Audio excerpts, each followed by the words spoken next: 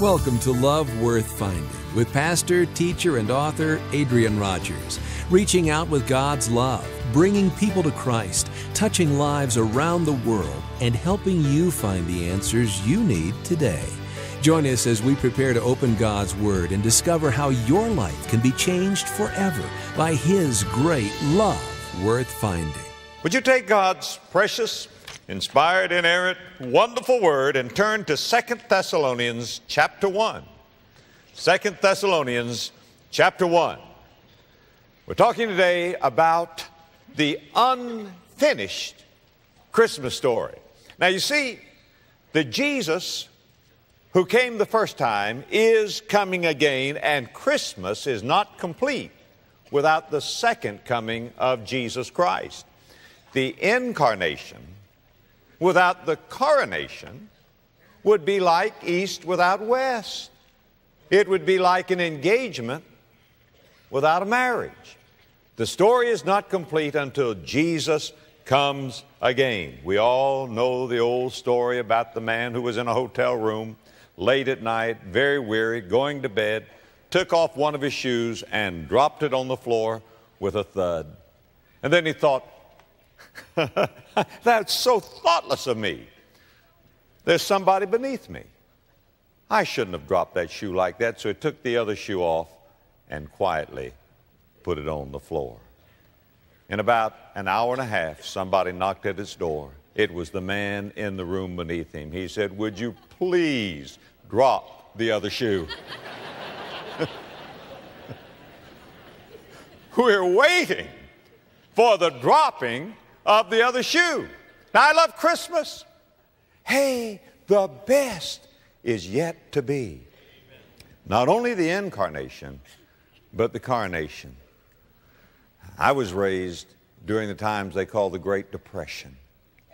And we didn't have a lot of the toys that kids have today. As a matter of fact, we had very few things. And when we played ball with a bat that had been broken and wrapped up with electric tape, friction tape we called it. We had a ball that had tape around it. And by the way, if the guy who owned the ball went home, the game was over. That was it. I mean, we didn't have a Nintendo or Game Boy or PlayStation or something. We didn't have that. And there were three of us.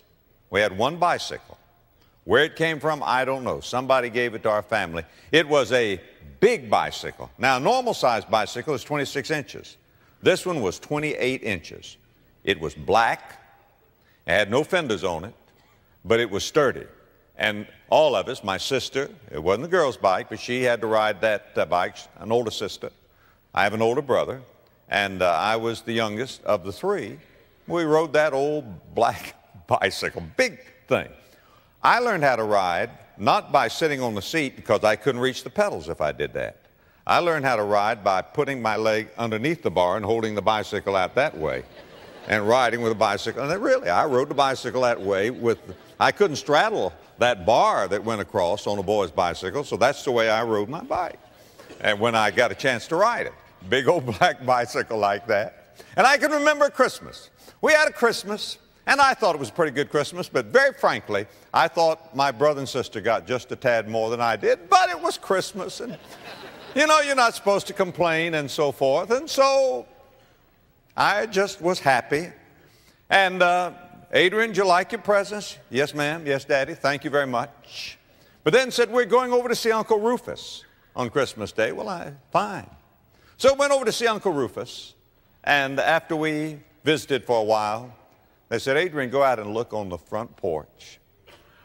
And I went out and looked on the front porch, and there was a 24-inch, brand new, candy apple red Schwinn bicycle that was mine.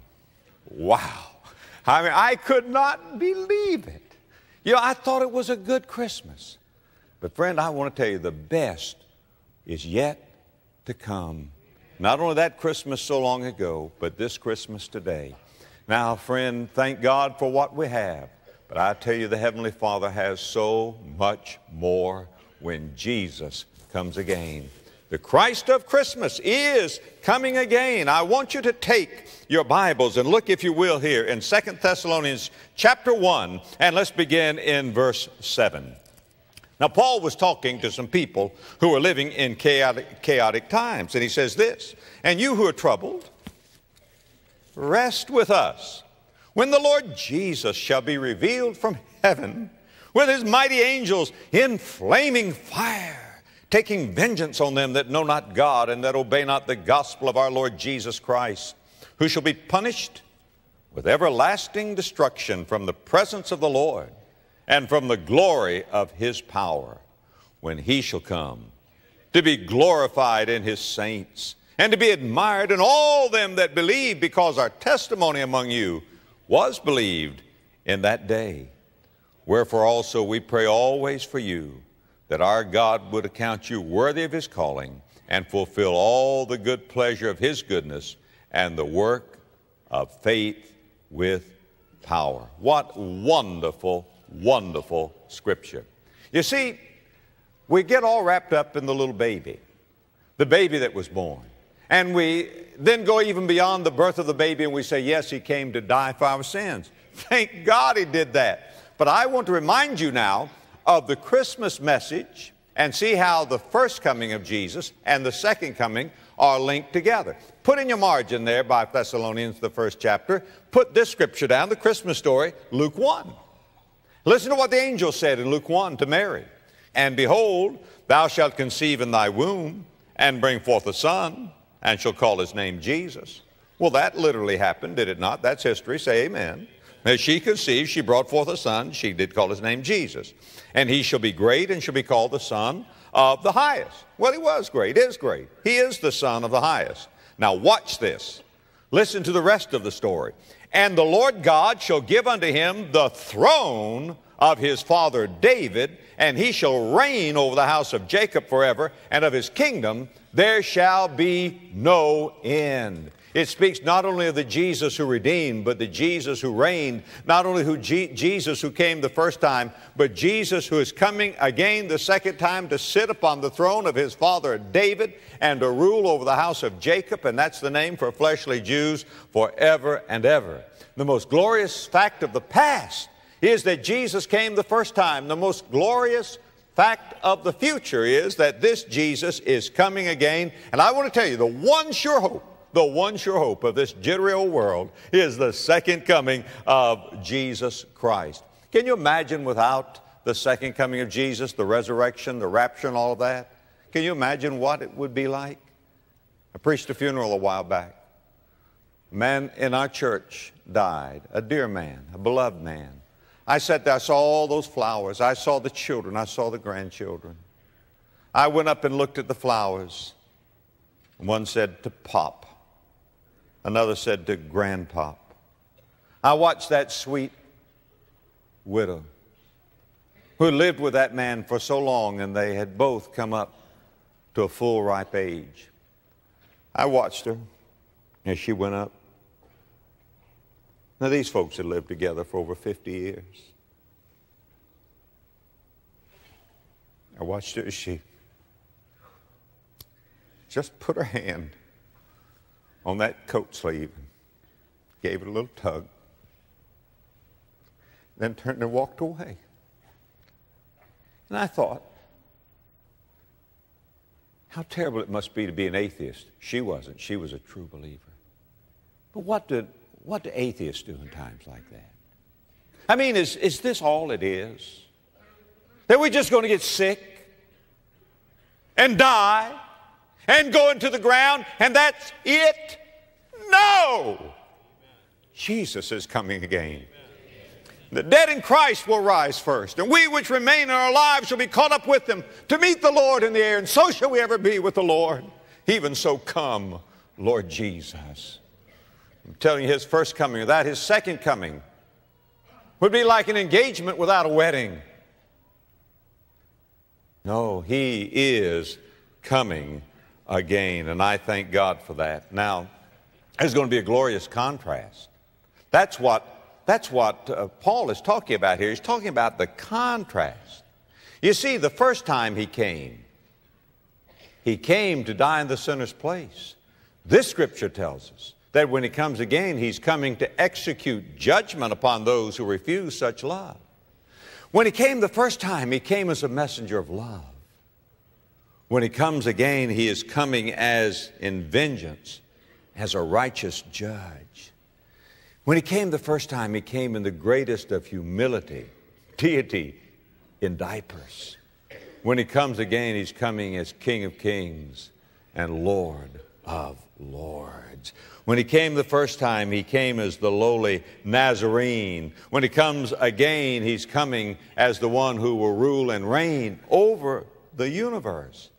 The first time he was despised and rejected of men. This scripture tells us he's coming to be glorified and admired, and all of them that believe, no longer a crown of thorns, a diadem. Not a cradle of straw, but a crown of glory. Now, with that in mind, as we think about the rest of the story, may I lay three things upon your heart? Three things that ought to give you Christmas cheer. Three things that ought to help you in this weary old world in which we live. Three thoughts to carry with you from this service today. Number one, according to this scripture, you need not be disturbed. Look, if you will, in verse 7. And you who are troubled, rest with us. That is, be at ease. Quit your worry. Are you troubled today? Listen, it is not over yet.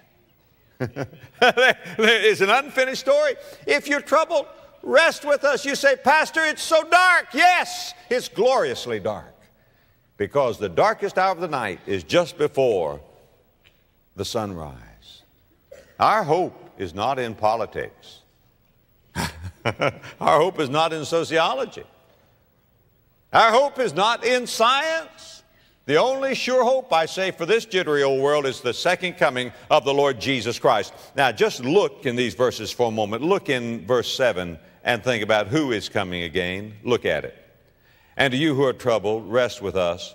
Now underscore this. When the Lord Jesus shall be revealed. The Lord Jesus, that's who's coming again. We're not looking for some event in history. We're looking for Jesus Christ to be revealed. And when He's revealed, He's going to be revealed as the Lord Jesus. Today He is despised, He is rejected, He is mocked, but He is coming as the Lord Jesus to be glorified and admired. Look at it. When He shall come to be glorified in the saints and to be admired. Now, if you're unsaved, you're not one of His saints, His coming will strike stark terror in your heart. But if you're saved, you're going to say, oh, glory to the Lamb. Isn't He beautiful? Isn't He? He's coming to be admired. That's the who of His coming. Do you see it in verse 7? Say this with me, Lord Jesus. Say it, Lord Jesus. It's the Lord Jesus who is coming. This same Jesus which is taken from you up into heaven shall so come in like manner. But think not only of the who of His coming, but think of the when of His coming. Look in verse 10 again. When He shall come. Do you see that? Say when. When. Not if. When. There's no ifs, ands, and buts about it. Jesus Christ is coming again. Well, you say, are you going to tell us the date? No. The date, that's a time known to God alone, and that Jesus Christ Himself, even the angels, don't know that time. Only my Father. And any man who sets a date for the second coming of Jesus has committed blasphemy, because the Bible forbids it. But yet there is a when, not if, when the Lord Jesus shall come. That's what our verse says. His coming is like the sunrise. That's what Malachi said. Malachi said, unto you that fear my name shall the Son of righteousness arise.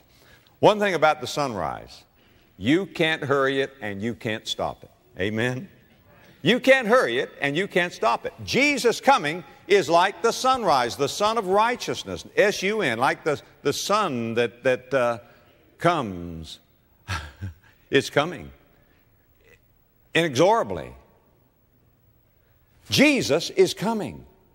We don't know when. It may be this afternoon at 2:32 that Jesus comes, or some date just like that, but Jesus is coming again. The Son of Righteousness shall arise. I heard about a little boy one night, sat up all night wondering where the sun went. And finally it dawned on him.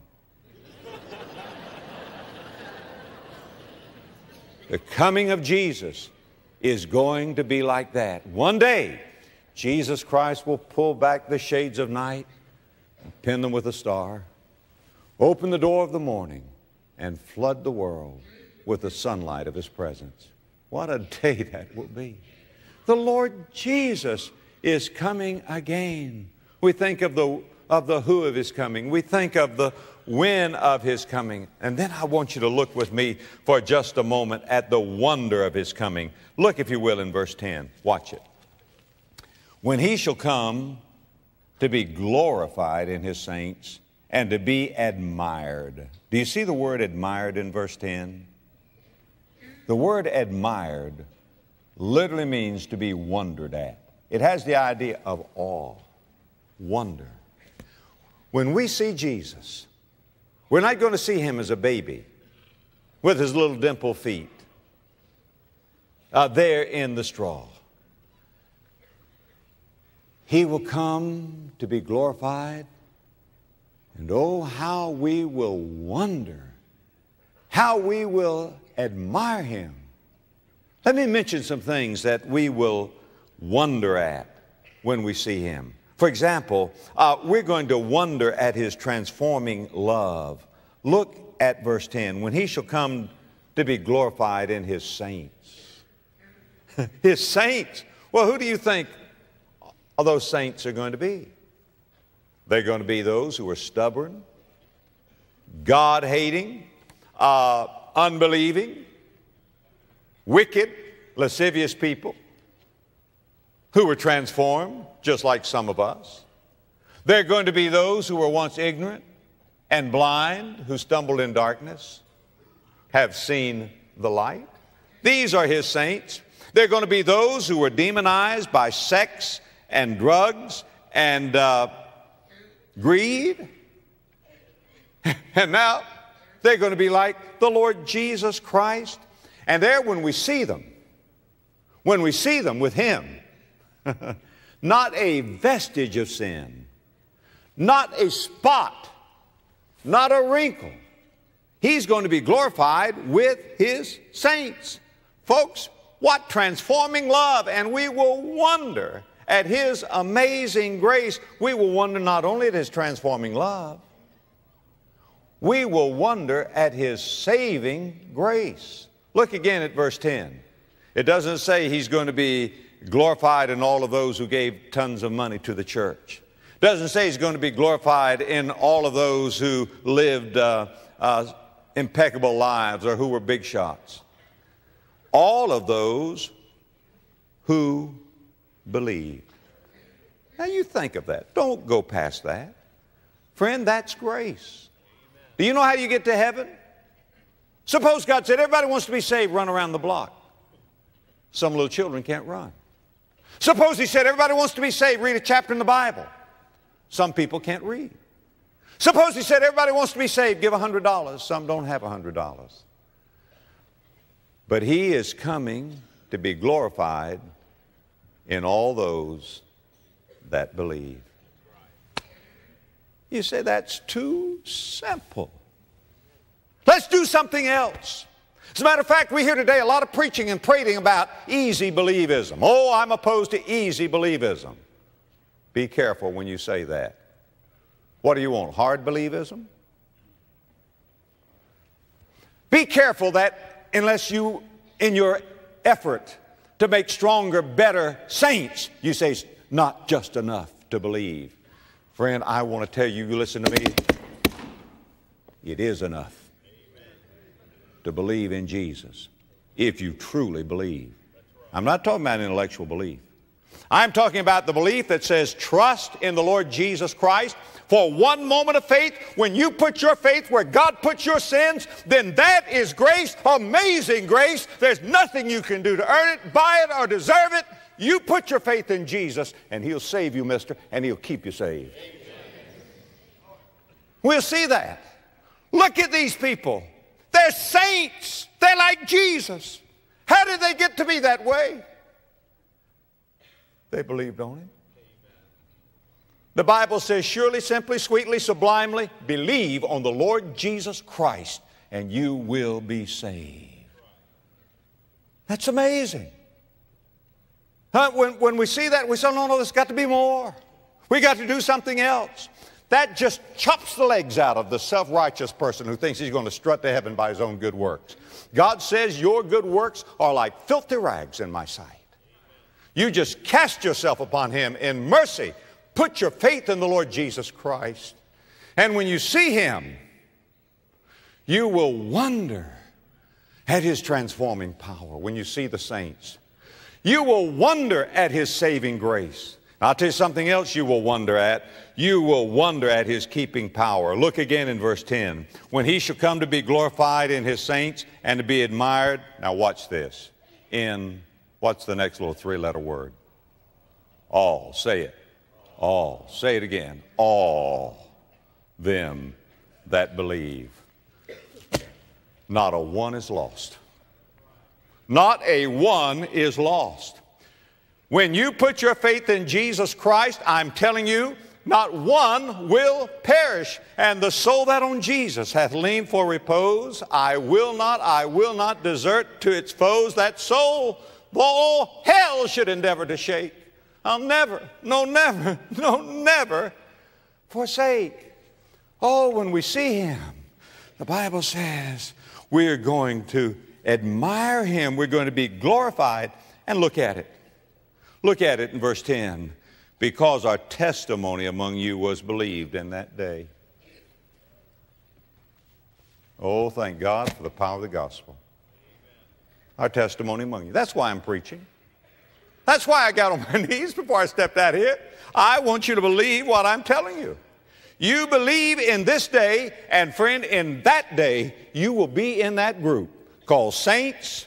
You will be in that group because you put your faith in the Lord Jesus Christ, and he will never forsake you. You will be glorifying and admiring the Lord Jesus, all of those that believe. I led a man to Christ a while back, a little old man that came by asking for some money, and I was so busy. I just kind of brushed him off. I just took a little money out of my pocket and gave it to him, said, God bless you, $10 or $20, something, I don't even remember. And I got back to my business, and God said, Adrian, you didn't talk to him about Jesus. I said, well, Lord, I'm busy. He said, but you should have witnessed to him. I gave him some money. That isn't what he really needs. Lord, you know what? Well, anyway, God, he's gone. He said, you could catch him. I said, you're right. I stopped and ran down the street and caught him. I said, wait a minute. Come back a moment. Told him about Jesus. He was open. He prayed. Received Christ as his personal Savior.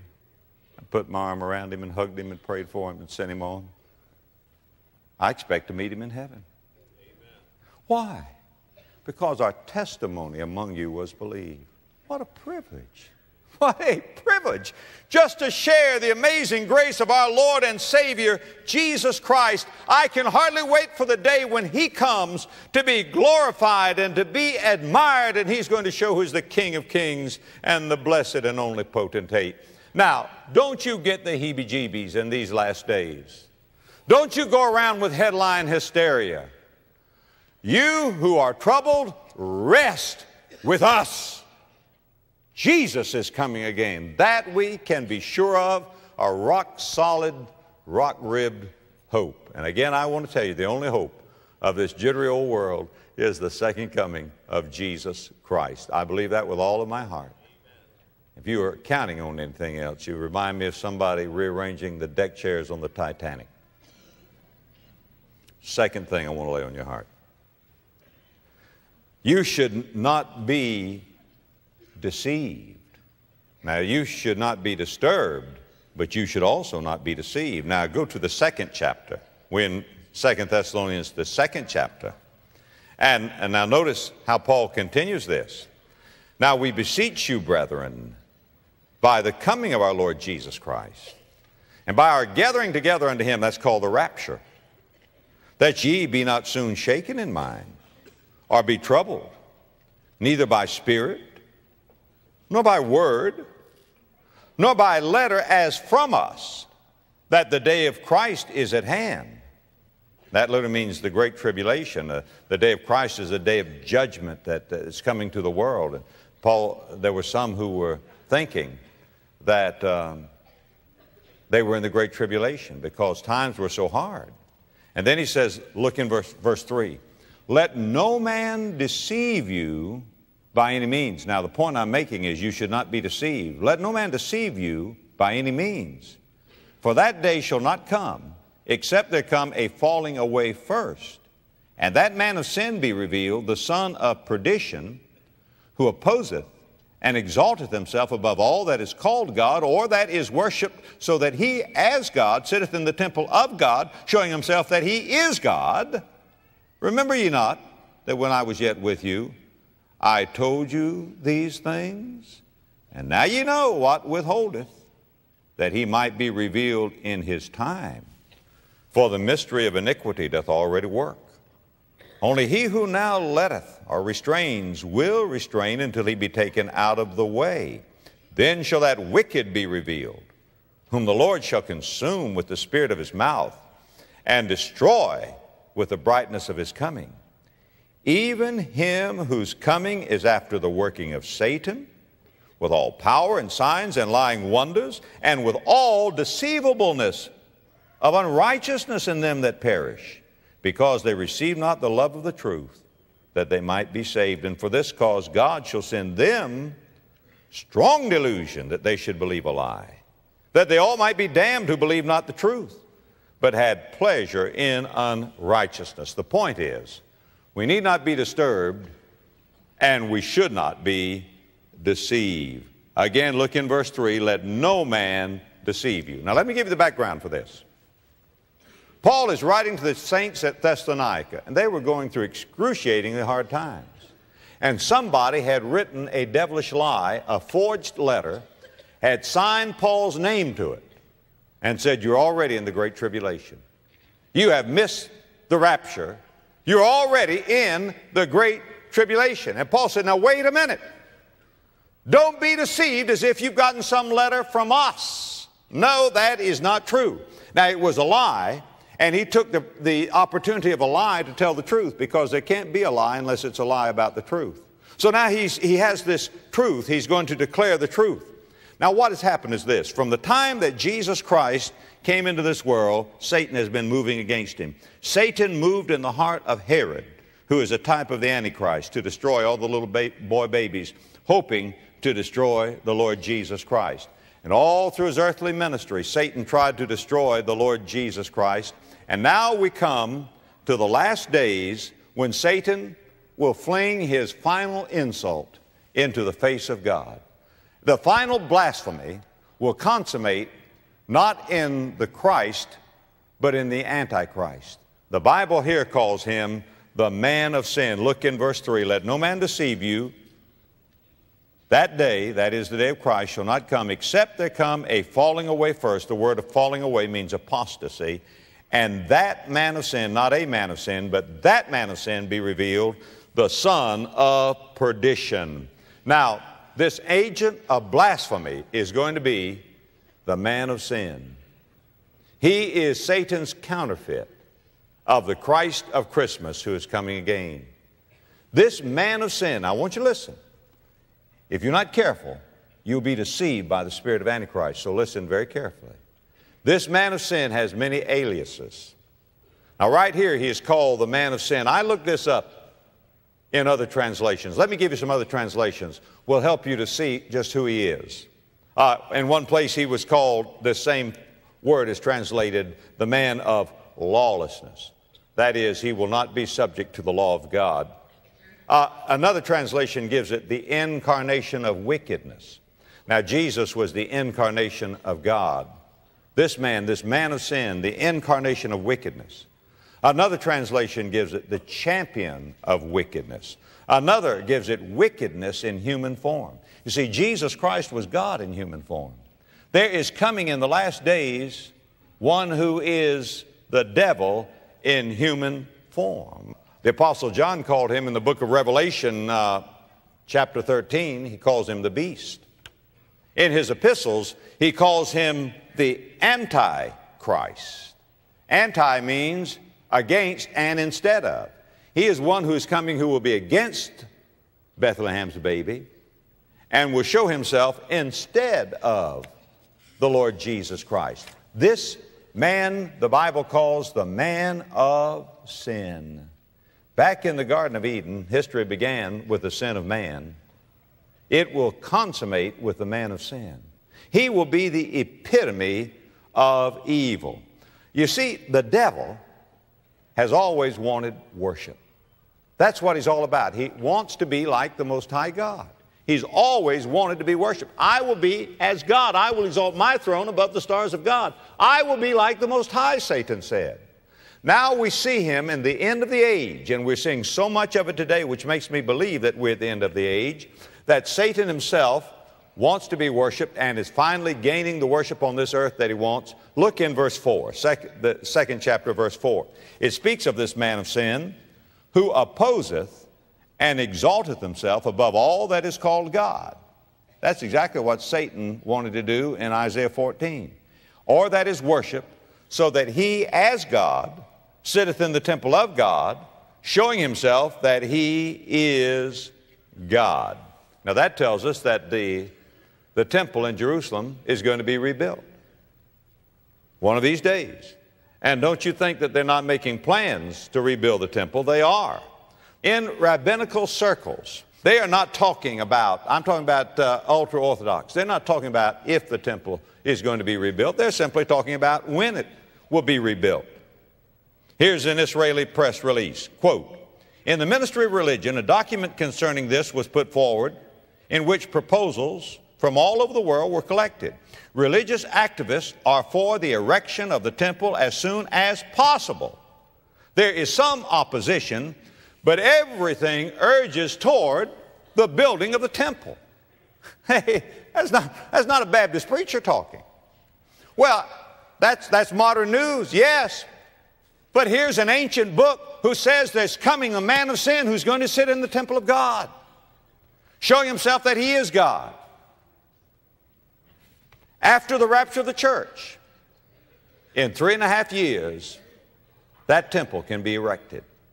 After we're gone, after this Antichrist makes a league with Israel, after he says to Islam, you can have this, and to the Jews, you can have that, and they say, now we can erect our temple. One of these days, on that Temple Mount that I visited so many times, and so many of you, there is going to be a temple rebuilt. It doesn't have to be the magnificent temple that Solomon built or Herod built. It has to be enough to house the Ark of the Covenant, which I believe will soon be discovered somewhere, most likely under the Temple Mount. And that temple is going to be rebuilt. And all of the Orthodox Jews around the world are going to say, now we can worship according to our ancient traditions. But then this man of sin, this beast, this Antichrist, this son of perdition, will himself move into that temple and say, you want to worship God? Well, you are looking at him. I am God. And the Bible says in verse 4, so that he as God sits in the temple of God, showing himself that he is God. And wicked blasphemies will belch out of his heart and out of his mind. It is what the Bible calls the mystery of iniquity. Now, it's already at work. Look in verses 6 and 7. You're in 2 Thessalonians chapter 2, verses 6 and 7. Now watch this. And ye know what withholdeth, that he might be revealed in his time. The word withholdeth means restrains. For the mystery of iniquity doth already work. Only he who now lets, and that's Old English for restrains, will restrain until he be taken out of the way.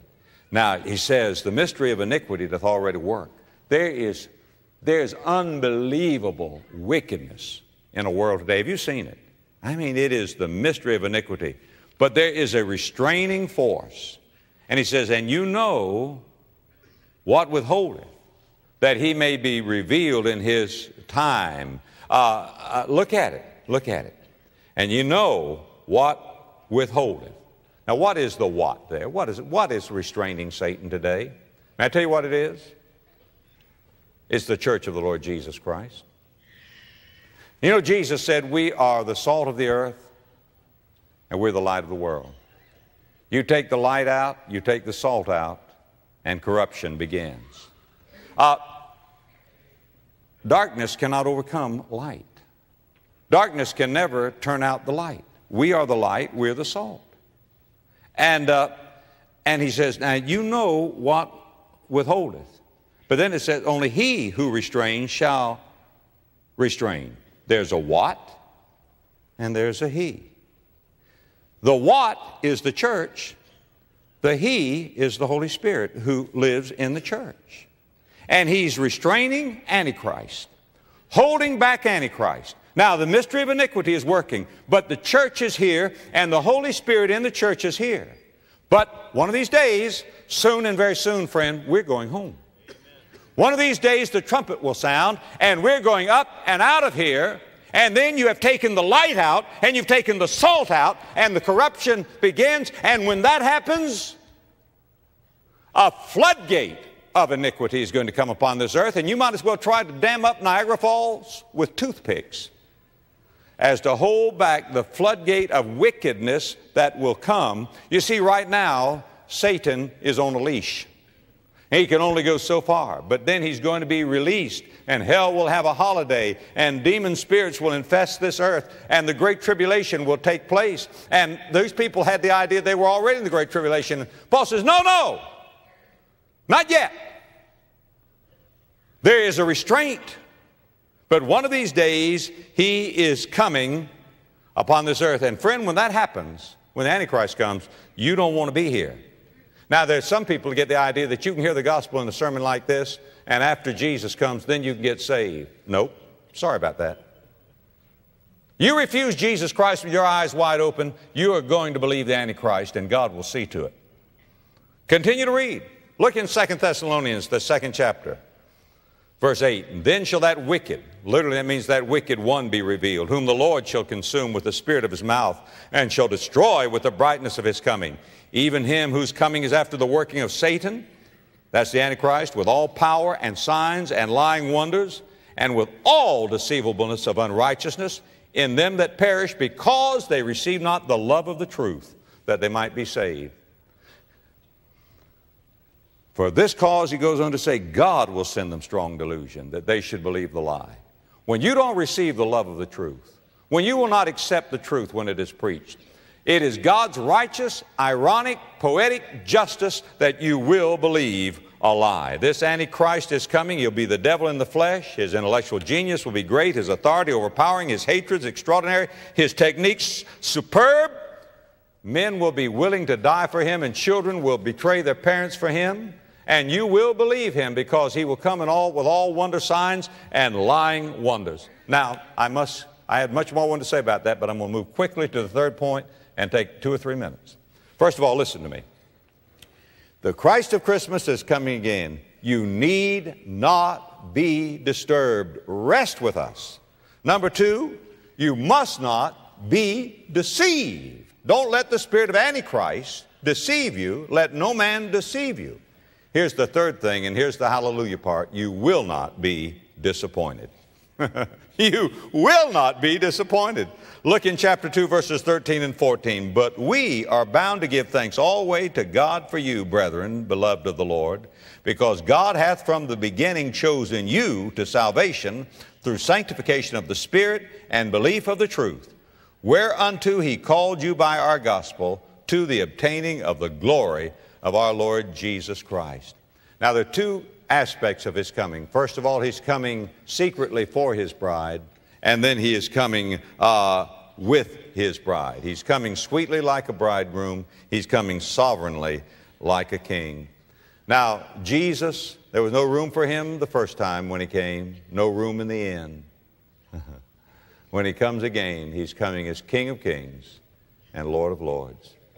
The unfinished story of Christmas is this, that Jesus is coming again, And what Paul is telling us is this, that when he comes, 777 is going to take care of 666. That's what he's saying. That our Lord shall reign. Jesus came the first Christmas to die in the sinner's place. Jesus is coming the second Christmas to receive the sinner to himself. Our faith looks backward to a crucified Savior. Our love looks upward to a crowned Savior.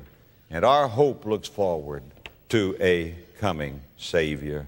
Would you bow your heads in prayer? Heads are bowed and eyes are closed.